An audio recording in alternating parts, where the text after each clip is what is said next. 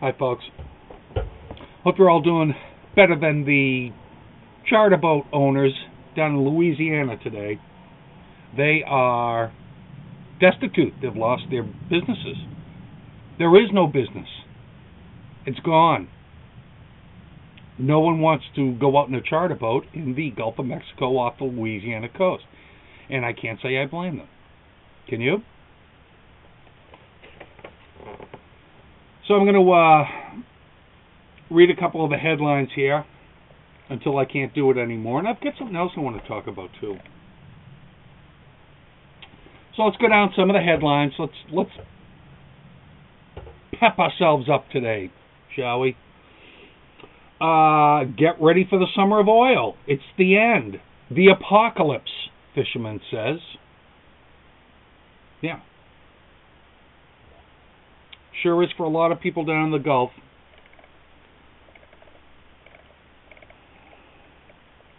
Thanks to the lies that BP told regulators to get their licenses, and thanks to the regulators, especially with the MMS that does the licensing. I'm going to set my timer so I don't overdo my anger time today. Okay, first aid tent set up for oil spill workers on Louisiana's Grand Isle. That's not, that's news. That's news when tens of thousands of barrels of oil are gushing into the Gulf. Oh, God. This is the one I want to come back to. Okay. Here's a photo gallery. Okay. Oil spill threatens Mississippi tourism. Well, I guess so. Oh, this is a good one. BP warns of oil spilling training scam. BP is warning the public of oil spill training scams. I think maybe it's because BP wants to be the only one scamming people about the oil right now. But it is bad if someone's trying to make money off this shit. Okay, the Attorney General wants to talk to the other state Attorney Generals to see how much money they can get or probably can't get from BP. The robot starts to cut up the pipe as BP tries again to stop the oil flow at spill site. Yeah. They want to now put another top hat on. I want to puke, I want to scream, I want to yell, a charter captain says. I feel for these guys. And, of course, the dollar losses to BP, like I give a flying shit how much money BP is losing right now. I don't care about BP's financial situation as long as their last cent from that company goes to cleaning this spill up. So let's go back down to the one I want to talk about. It's the, I gotta watch my time. Oil spill relief could be 2 months away with completion of relief wells. Now this, the other day, actually over the weekend, I was thinking, I vaguely remembered an oil spill in the Gulf in the 70s. So I looked it up.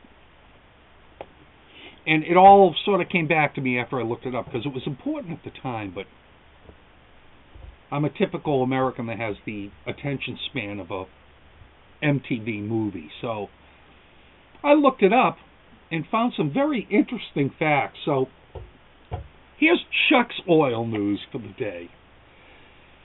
In 1979, and I remember this now, in 1979, I call it the Ike's Talk, one oil spill happened. It might be Ike's Talk, or X Talk, one oil spill happened. It happened off the coast of Mexico, in the Gulf of Mexico. started on June 3rd, 1979. The wellhead was only in 50 meters of water, so that's about 160, 165 feet. So it started on June 3rd, 1979, and it was the flow was finally stopped. Now listen to this. On March 23rd, 1980. So basically 10, 11 months after a very similar thing happened to it as happened to the Deepwater Horizon. A little bit different. But on the average over the whole 10 months, they were spilling out 20,000 barrels a day. That's an average.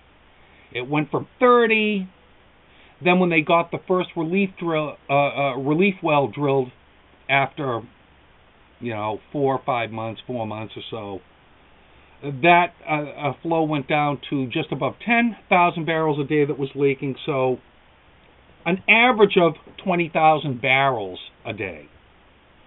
4 times the amount of what BP is saying is spilling right now, still, from this disaster.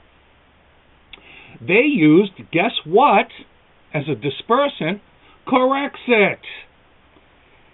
And the U.S. government said, don't use it above the 25th north parallel, meaning in U.S. waters, because it was too toxic and it didn't disperse heavy crude, which was, by the time it got to the U.S. waters, it was starting to be very thick mud crude. Oh, and what did they try to stop the flow? They called it then a sombrero. I kid you not. It was a top hat, which failed. How many weeks ago now? And then they tried a top kill, which just failed how many days ago? And they put a junk shot in it, which we tried, I don't know, a few days or a week ago. All unsuccessful. Junk shot worked a little bit, but basically unsuccessful. So they drilled 2 relief wells, but the flow was not curtailed until 3 months following the completion of the first well. So basically, when they're saying we're looking, a relief well could be 2 months away with completion of relief, or spill relief could be 2 months. It's a lie. It's a falsehood. We're looking at months after that. They get the first well in, it's still going to leak. They get the second well in, they may even miss the well the first time. Might take a couple of times to hit that well with the relief wells. So don't count on August this oil stops spilling. To stop spilling, I should say. And as far as Tony Hayward spouting how they're using